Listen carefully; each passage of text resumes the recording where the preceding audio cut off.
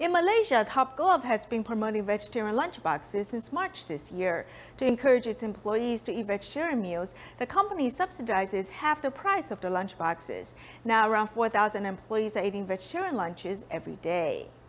Every day during lunchtime, employees will line up to collect their lunchboxes. Upon opening them, we can see a variety of vegetarian dishes inside.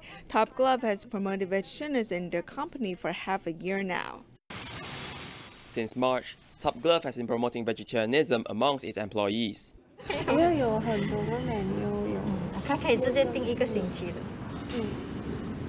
Vegetables because I rarely eat at home, and then if I see vegetable also I don't really like it, and then but if it is on lunchbox I think it's very different, got variety of vegetables, and I got to taste different types of dish lah.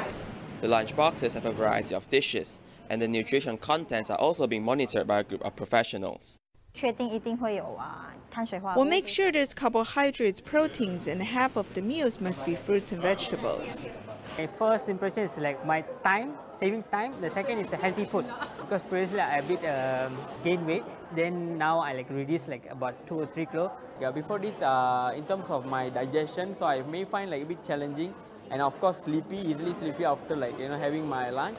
I find the digestion is very easy, and I find active, and I find it's a bit refreshing lah.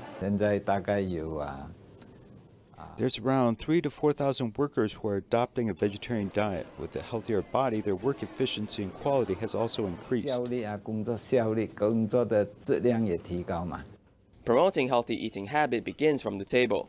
With the guidance from the management of the company, many employees will gain conscious on environmental protection and health.